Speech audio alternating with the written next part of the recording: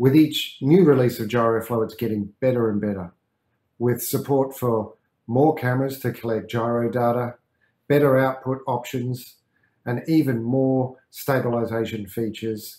It's becoming a tool that serious filmmakers can no longer ignore. If this is the first time you've been to my channel, welcome, or welcome back if you've been here before. I'm here to talk about how to get the best results out of your cinema camera when you're filming with Gyroflow. Let's have a look at the camera that I'm using.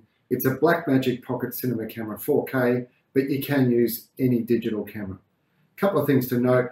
The lens that I've got on the front is really wide. It's a 7.5mm 7 Artisans lens. You can use any lens as long as it's wide.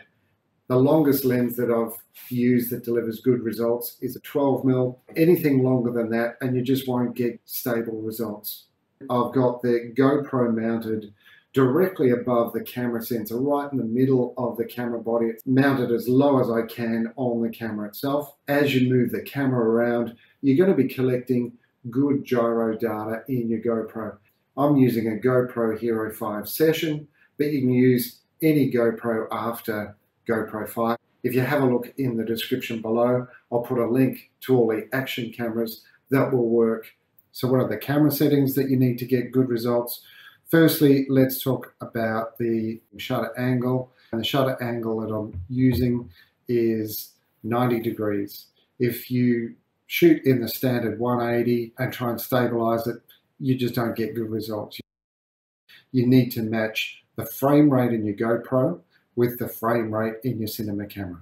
I'm shooting in 50 frames per second, and the shooting mode that I'm using is Ultra HD in ProRes Lite.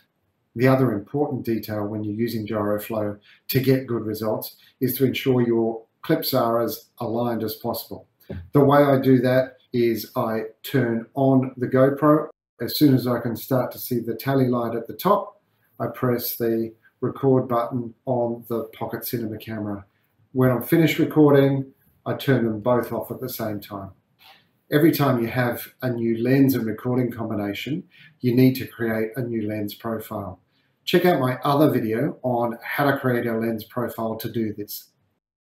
Let me know if you've got any questions or comments in the section below, and I'll see you next time.